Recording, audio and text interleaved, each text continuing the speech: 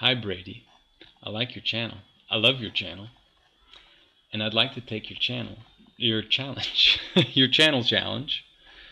to roll a Yahtzee. But I'm afraid of getting bored and quitting. So I'm adding an extra twist.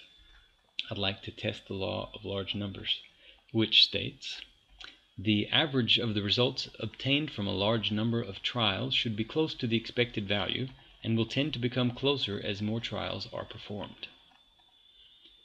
So since the odds of me rolling a Yahtzee are 1 in 1,296, I am going to roll 5 dice 1,296 times and see how the distribution looks when we make a graph of it.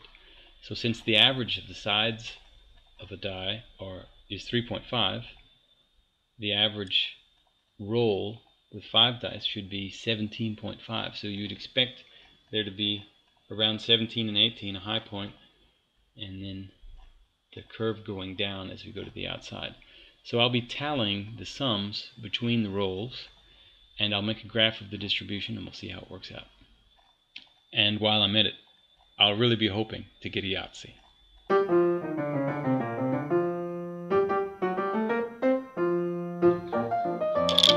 Oops, that was a bad one. It only counts if it's in the circle.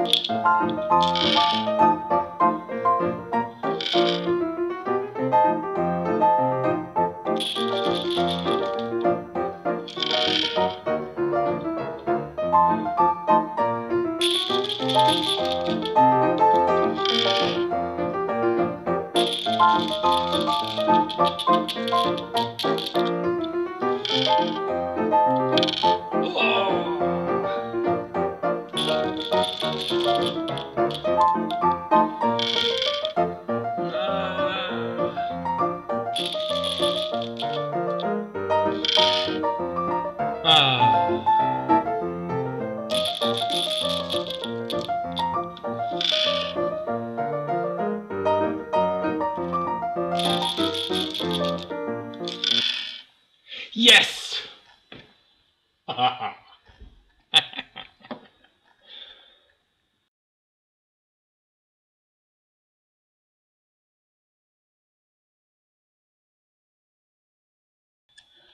Okay, Brady, I did it.